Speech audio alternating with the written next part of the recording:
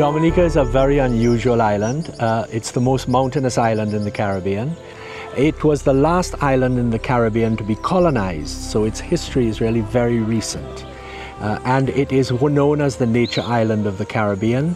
Because of its topography, it's been able to maintain its wonderful forests, masses of rivers, and because it shelves so sharply into the ocean, it has remarkable coral reefs, and the whales come very close to the coast of the island.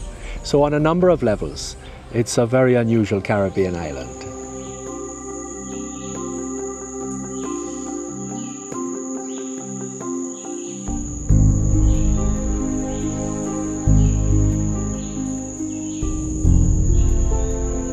Dominica is a new project for us this year, so we started this year in 2014.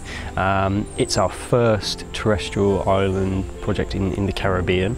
We're really focused on island biogeography and the impact of invasive species and the problems that they can cause for conservation.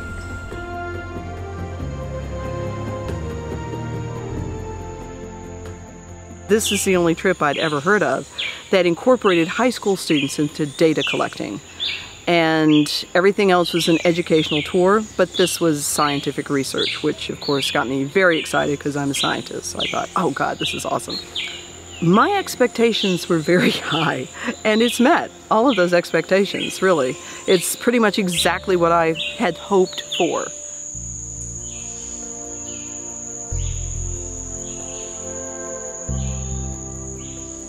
The kinds of skills that the students are going to be getting are maybe the same things that they've learnt about in the classroom, but this time it's really hands-on. So they're actually getting their hands-on microscopes, and they're measuring animals, and they're learning about the types of measurements that are really important to make, and why that whole data collection process is so valuable and so important to get right. They'll be learning new techniques, things like electrofishing that they've probably never even seen or maybe never even heard of before, but also applying sort of standard techniques as well, just gaining information like mass and size data on animals. That's really, really important.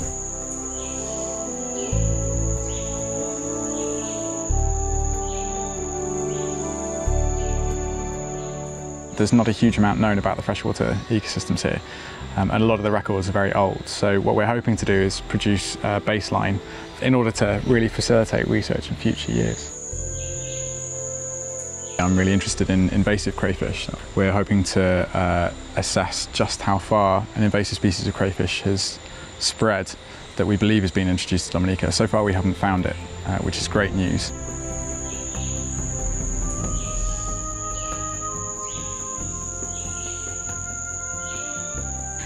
Most of the students have never seen a bird that close, so to actually have them in the hand and to show them the details on the feathers and how tiny birds are. You know, I mean, birds can look really small, but when you see a hummingbird in the hand and you really see how tiny it is, it's quite spectacular.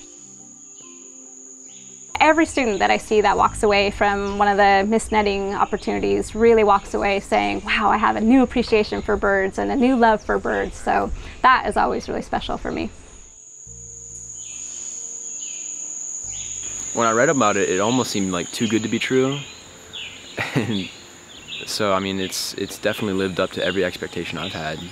Canyoning was way more awesome than I thought it would be or could be. I mean, it was so beautiful, and I did not expect that. I thought it was just going to be, I don't know, sort of dull canyon that we were just going to rappel through, but it was so much more amazing than I could have even imagined. And I think that theme has carried through the rest of the trip. Take off!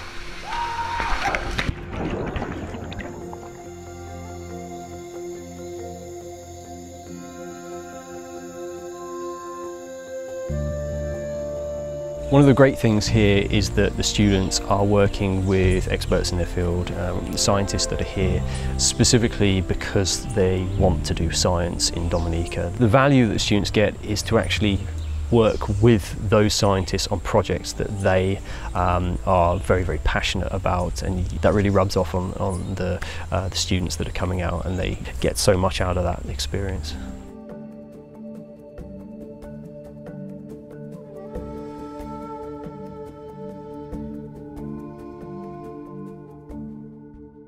The students are transferred over to Fort Shirley and Kibritz National Park via a whale launching transfer. So we're using hydrophones, looking for sperm whales especially, but they've got 22 species of cetaceans that they find off the coast here.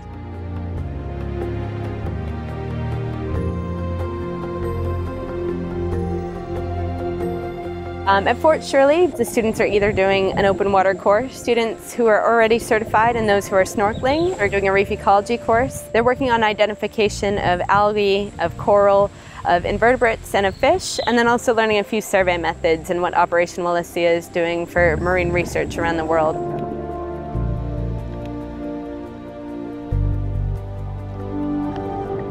So moving forward, we really want to start developing the projects that we've started this year, to be able to predict what may happen in the future and try and think about different conservation management strategies that might be appropriate here.